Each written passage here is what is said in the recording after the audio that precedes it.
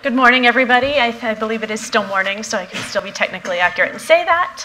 Thanks for braving the snow and coming out to see us today. We're going to talk a little bit about safe harbor, which you heard the FTC commissioner, and you've heard a few times today, an agreement between the EU and the US that was implemented in 2000, received almost instant criticism from both groups in the EU and privacy groups in the US. In 2013, the European Commission published 13 recommendations on what should happen with safe harbor in order to bring it more up to date and in line with privacy recommendations. None of those recommendations were implemented, and then in 2015, safe harbor got struck down, and it got struck down because of this gentleman to my right. This is Max Schrems. Max is an activist in Europe, originally from Australia, and the founder of Europe Austria, no kangaroos in Austria. No kangaroos. No kangaroos in Austria. Did I say Australia? Yeah. Ooh, Austria. Yeah. Yes, I knew that. Actually, Facebook, the first time I made an access request, they sent they should send to Austria. They actually sent it to Australia too. It was wonderful to see like the tracking thing going like, oh, it goes all around the globe. In Australia, they send it back. I think probably they have the problem more often. So I'm in good company with making that horrible mistake. Max, why don't you say a few words and introduce yourself to everybody? Yeah, basically, where should I start? I study law at the University of Vienna. I'm a PhD student right now. I started kind of getting more interested in privacy law because I think we have this issue that we have fundamental rights in Europe, but we're not enforcing them properly, which kind of gave us the situation that there's a lot of like law in the textbooks, but not really a lot implemented in reality. And I thought that was interesting to kind of poke around a little bit.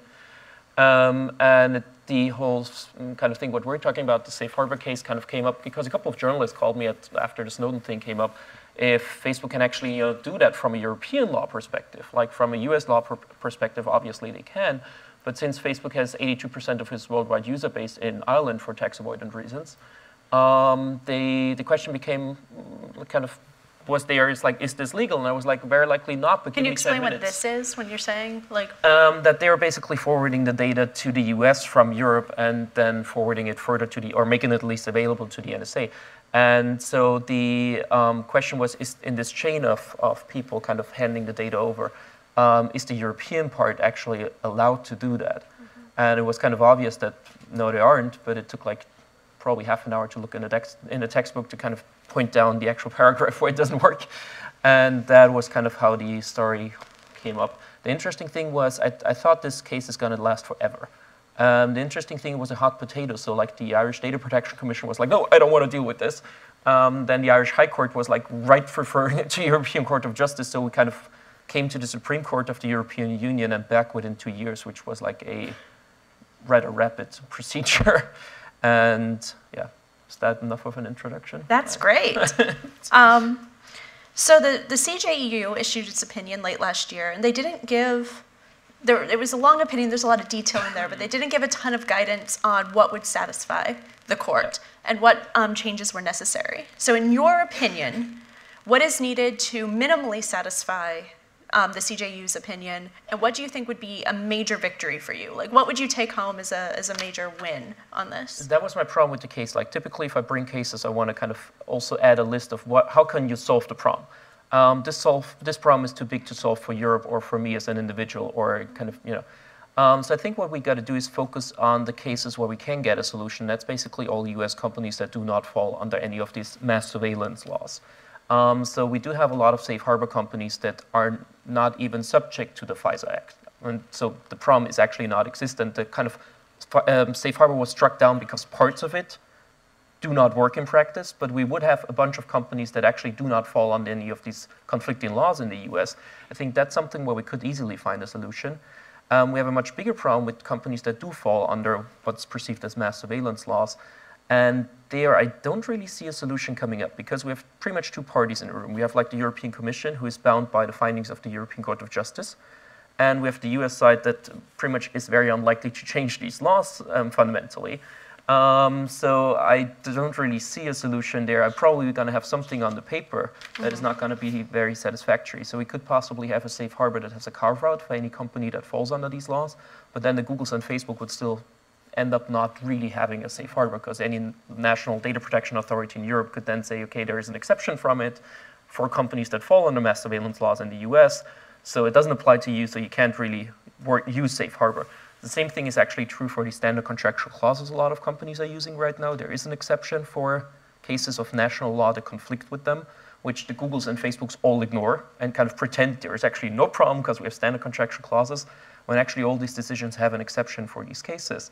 So I think this basic conflict of fundamental rights in Europe, and especially the European Court of Justice has been hugely strict on mass surveillance, also in European cases like the data retention case. I don't really see where this conflict is so easy to solve. And that's my problem with the case, because I would love to kind of walk up and say, there's an easy solution, we can fix it this way. But we can't. So far we have mainly been at someone pointed it out as like the story with the emperor without clothes. Everybody knew there's a problem, but kind of everybody pretended it's not there. And suddenly you're like the kid saying, he's naked. And that's basically, I think, what happened. So when you talk about US mass surveillance law, the case was brought under Section 702 of the FISA Amendments Act. Yeah, we mainly relied on 702, but we didn't only rely on it. We always brought that up as an example. So that was basically the prison thing that we brought as an example why this is not working. Okay, so you're talking about all mass surveillance law in the US, potentially. As a lawyer, I tried to concentrate on one thing and really know enough about this, but we kind of tried to get the other things into the debate as well by saying, as an example, we have this one article here. So I'm going to challenge you just a little bit. Sure. So the funny thing about US surveillance law is that it's actually easier to conduct surveillance when you're collecting information outside of the United States. Right. So presumably by bringing a case that would make information stay in Europe, you're actually making the NSA's job a lot easier because the information no longer comes to the US. So rather than falling under Section 702 or other court overseen programs, data could be collected under Executive Order 12333, which is an executive order issued under President Reagan, doesn't really have a lot of oversight, has no court involvement at all. Do you think this actually conflicts with what you were trying to do by making that? The basic problem we have is jurisdiction. So the whole story started that we had like this whole idea of mass surveillance, blah, blah, blah, the whole debate. So we had like Merkel sending her angry letter. We all know that this is not going to lead anywhere. So I was looking for cases where there's actually jurisdiction, and we have jurisdiction in mass surveillance cases. You typically have a private actor collecting all the data, then forwarding it or making it available to the government. So in these cases, you would have jurisdiction over the Facebook entity that actually would keep data in Europe if they do. I don't think it's a solution for Facebook. It's a solution for the Microsoft Cloud, for example.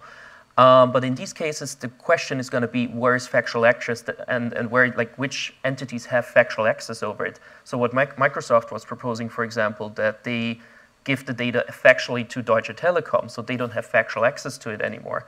And if you have proper security in place so that the NSA cannot just suck it all up, then you would actually have a solution, because it's just technically impossible. That's a question of really security, not as much as data protection as in law. So I think this could be a solution. However, I was always saying this is just one case to bring up. That's like one little element to say, we have a problem here. It's not going to solve the whole surveillance debate we have at all. It's just like one kind of thing where you can start getting the debate running, because I think what we had was a lot of outrage and a lot of debate, but there was not really a lot of consequences. And that was more the idea of the case, not necessarily to solve the whole issue. I never claimed that.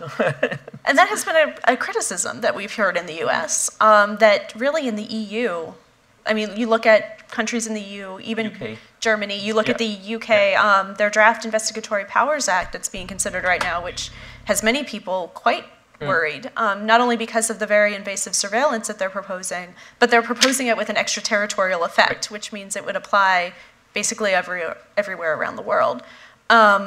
Turning to the US on surveillance is actually a very small piece of the surveillance problem. We're probably more well-funded than most of the other countries on our surveillance programs, but the programs that we seek and authorize are about the same level of invasiveness. How would you respond to that criticism? Argument, basically. I think that is interesting because a lot of people don't understand the difference in jurisdiction in Europe. The European Union doesn't have any jurisdiction over national surveillance or national security in general. So what the member states are doing is absolutely up to them. There is no jurisdiction that the European Court of Justice has. It's pretty much, if you think from a US perspective, as if Texas does something wrong. You can't blame the federal government if they just don't have any jurisdiction over it. Just like 100 years ago, the Bill of Rights didn't apply to the states. If they just did some crazy thing, you couldn't blame this federal government for it. And that's the problem we have in Europe right now, is that we have individual member states doing things that are the same or worse, but you can't blame the European Court of Justice for having issues within Europe as well. So the argument that comes around now is a lot of, oh, they just do the same thing overall, so we're basically good again, which basically is not, like the argument doesn't work out, because whenever a commercial entity is engaged, you do have European Union law applying to them. So in the case of Facebook Ireland, for example, or Google I think they're in Ireland too, or someone like Microsoft is in Luxembourg or whatever it is, whenever they share data with the government, European Union law does apply to them. So you have this kind of different situations. Whenever you have a private actor engaged, you have European Union law that holds you to a higher standard that your national law probably applies. And that's a tricky situation. That's the reason I also tried to kind of highlight this is not a kind of anti-US case, it's an anti-mass surveillance case, which of course in Europe and worldwide didn't work out too well, because there's like this, US versus Europe debate. But to me, it was like, I was more hoping that this case will go down to Strasbourg, because within Europe, when it comes to national surveillance, the relevant court is the European Court for Human Rights in Strasbourg. And we just had cases coming out of this court against Russia and Hungary that were basically saying the same thing. The Hungarian case in the concurring opinion is even referring to my case at the European Court of Justice. And I think we'll see the same thing happening there in Europe, and I hope we can solve the problems within Europe. And there are remedies, there is Strasbourg, and we see the cases winding up right now after the Snowden disclosures. It's just not there so far. And I think that's probably the answer, that you have to look at the different jurisdictions we have and where issues come out. If you look at the European Court of Justice, I think the criticism is totally wrong, because they even overturned data retention, which is basically the Verizon phone tapping debate that was there in the US, where the solution, like keeping the data with Verizon or whatever the phone company is, which is seen as like the privacy-friendly solution in the US right now, was something that was overturned by the European Court of Justice. Well, so the US also actually knocked down data retention. There was a proposal in the USA Freedom Act, which was the NSA surveillance reform bill that passed last year. There was this threat of data retention being inserted into it at the last minute, and the companies and civil society and lawmakers said absolutely not. And so there is no data retention in the US, which was a victory. Unfortunately, we're seeing it come back in the UK. We saw it pass and we have the same problem, especially on jurisdiction. You see exactly this issue. The European Court of Justice struck down the national law. So, for example, Austria got rid of the law because we never wanted it. Basically, our government didn't want it. But countries like in Ireland, they're still debating it, because now where there is no EU law on it, there is no European Union jurisdiction on the matter anymore. So it's up to the member states to do their retention or not. And that's just the way the European Union works, unfortunately, oftentimes, but that's the facts. That's the problem. So we're going to open it up to audience questions in just a minute. One final question. So negotiations should be wrapping up soon for Safe Harbor 2. We've heard there is a deadline that is imminently looming on when a new agreement would have to be in place. In your ideal world, if that gets resolved, where do you go next? And whatever solutions that you put forward, do you think some of these, there's been debate that this has actually a disproportionate impact on small companies, companies that don't already have these alternative mechanisms in place, the model contract clauses, companies who really need the safe harbor agreement, I think, to be able to operate. So how would you reconcile that impact? I hate the whole debate about the small companies, because every time it's kind of the big companies coming in, it's like, we really just lobby for the small companies, not for us. And I had the feeling that was the response here too. Most of the smaller companies, as far as I can see in practice, have a much easier time to move something to another like European provider. It's much harder to be Facebook and split your whole service in two. That's like a whole different ballgame. And so I don't really see that there is like really this huge issue for small companies. I think what we have to do in Europe is to get rid of the standard contractual clause system, but probably go to multilateral system where you can have standard contractual terms, for example, to put in your terms as a company, which basically is what Safe Harbor has been, and not need to sign contracts in each case, which makes it much easier for small companies to just say, okay, they have like these things in their terms, so I'm safe. But none of these is going to, be a solution to mass surveillance in general when they fall under the law. So we still will have this issue. I don't really see how this can be solved anyways, but I'm hopeful that there is at least a solution for companies that do not fall under it, because there are a bunch of companies that never did anything wrong, and they kind of got hit with the safe harbor decision on the way. Generally on enforcement, I'm wondering how it's going to work out, because I mean, we all know that, for example, the Irish Data Protection Authority is never going to issue an enforcement notice against Facebook. They'd rather die. And so we have other authorities like in Germany that do take this very serious. They've already reached out to companies and said, you know, do you have your email with Gmail? Do you have your stuff on, I don't know, some Microsoft cloud? Have already reached out to the companies and said, you know, you can't do that anymore under the law. So we'll see this split in member states as well, because it's still 28 individual countries with individual cultures oftentimes. And we'll see how these different authorities are going about it. I don't think that anyone is going to be hit with the crazy big fine, but there are a lot of companies that will be pushed to rethink where their data is going. And honestly, a lot of companies in Europe knew that this is a risky thing. They just thought, okay, having all my emails on Gmail is just cheaper than running my own server. And that's why they kind of took the risk and probably now rethink it. And So granted, we just spoke about the surveillance problem in Europe. There's really a surveillance problem everywhere. If you were a company, where would you keep your data? I think you really got to look for each case. What's your trade partners? Who do you want to, you know, what do you want to protect against? Which kind of data do you have? It's complicated. I mean, for example, in Austria, we don't have any kind of mass surveillance law at all, and we have a constitutional court that struck down like even data retention with a lot of, you know, with a really broad judgment or something like that. So you probably want to look at countries like these that have a very stable constitutional system, that are not probably smaller countries oftentimes that don't even have the capabilities. Like Austria would be not able to do that, being a really small country. That's probably the places you want to go for these things. But you always have to look at your system. Like if you are a cloud provider, you can probably split your cloud to a certain extent. If you are, however, Facebook that wants to run a worldwide service, it has to be interconnected somehow. So you're kind of in a situation where you don't have these options. I think it's hard to kind of, you know, say that's the one solution for everybody. So I know that there are questions in the audience. I just ask that you try to keep it short so we can get to as many people as possible, and actually end with a question and not with a period. So there are a couple people over here. Thanks, Amy. Steve Del Bianco with NetChoice. And the EU court in this ruling, Max, didn't look at the spying in Europe relative to the USA when considering equivalence. But the next legal challenge of Safe Harbor 2.0 probably should, especially given what Amy said about the recently increased surveillance among EU governments. And I think you initially dismissed Amy's question as the hypocrisy argument, but then you went on to answer the jujitsu jurisdictional problem with respect to the ECJ.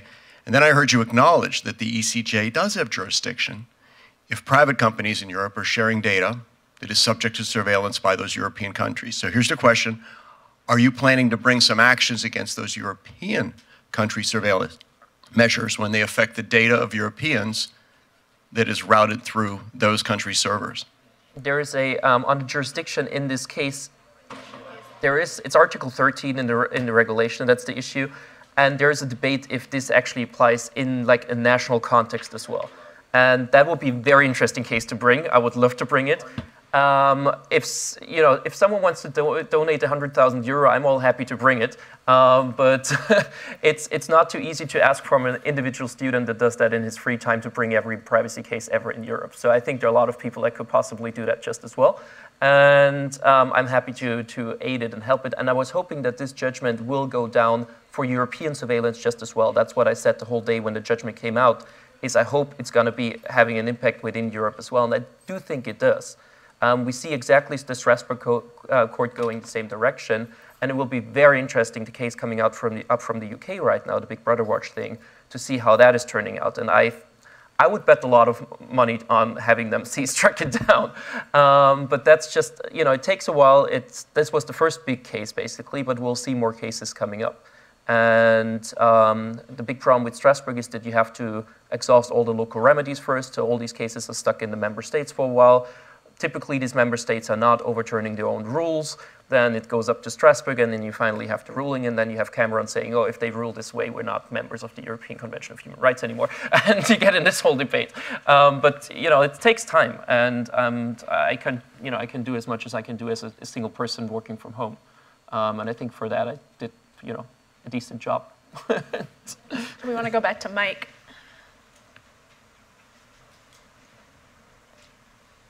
Mike Nelson with Cloudflare. I was in Europe last week, and I was surprised with just how pervasive the idea that politicians just aren't going to stand up for privacy anymore because of the Paris attacks. There was just a sense that the people aren't demanding more privacy, they're demanding protection from terrorists.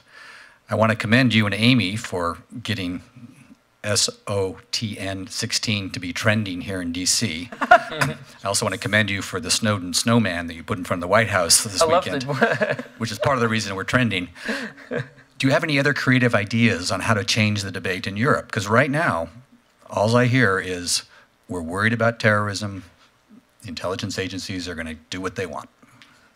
I think it's much broader in Europe, the problem we have right now. We have the whole issue with the refugee crisis. There's a general mood of everything is going down the drain right now. And in this situation, privacy is not really the first topic. And I was even within the European Parliament when they debated the passenger name record thing.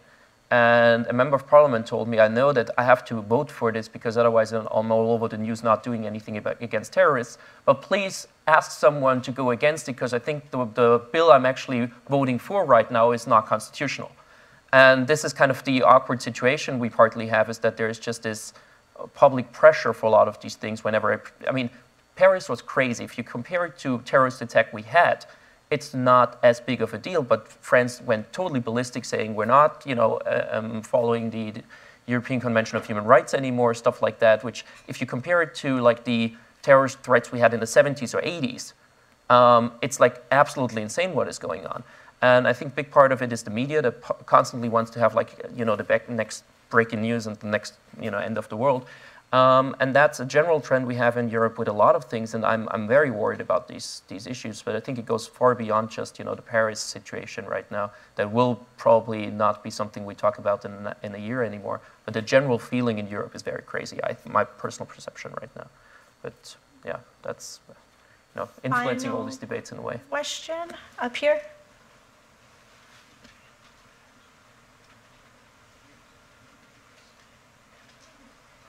Hi, I'm Molly McPherson with Access Partnership. I'm very intrigued by this concept of separating out companies in the U.S. who are affected or are under surveillance law and who are not. Where would you draw the line there? How would you define that? I mean, is this just companies that aren't known to be participating in any sort of surveillance assistance to the U.S. government? The thing is already going to fall under law. So Europe is not going to look at the factual access, but the question, are you falling under any of these national surveillance laws? You can make the argument that you got to think about the possibility that there is actual access, but very likely a legal case will be very good just saying they are, and in the case of the FISA, like the 702 thing, you have to be an electronic communication service provider. And that is defined under the law, so you can say, are you an electronic communication service provider or are you not? So that's going to be the question, I think, that will be asked, and that will also be the relevant question for standard contractual clauses. So anybody that is now using standard contractual clauses should really kind of get a list of US law that applies to them that could possibly conflict with European Union law. If you're the average hotel chain that just wants to exchange human resource data, you're not going to have any problem with standard contractual clauses. If you're Google and you're sending out emails to everybody saying, oh, we have standard contractual clauses, it's all fine, then you probably have an issue not just on the legal side, but also on the contract side with your contract partners, because they're going to say, what you told us is not what the law says, actually. So I think that's what you got to look at. Another thing that I thought was interesting that is probably relevant for debate here is that the charter is very broad in the application. So you have a right in privacy already that your data is accessible or it's made available. That's the original wording. So just the fact that Facebook has to make my data available is good enough to get my Article 8 rights engaged, which is a very broad understanding compared to like the Fourth Amendment. And that is something that a lot of people have not really fully understood, because there was oftentimes the argument, okay, Schrems never showed that his data was actually accessed by the NSA. Under the law in Europe, I don't have to. I just have to say they have to make the data available. And that's all I have to do. And so we have a very broad understanding of these protections, because typically otherwise you're not able to prove that you actually were under surveillance. So you have to get a very broad understanding of these laws to see, am I actually falling under any of these, or could someone make the argument I do? And already then you probably have, you should probably at least take a look at it. So Tim's going to come up with some housekeeping issues before we break for lunch. Thank you all. Max has said that he's going to be sticking around for 30 minutes, so if you have questions you didn't get to ask, feel free to corner him near the lunch buffet. And thank you. Tim? Thanks.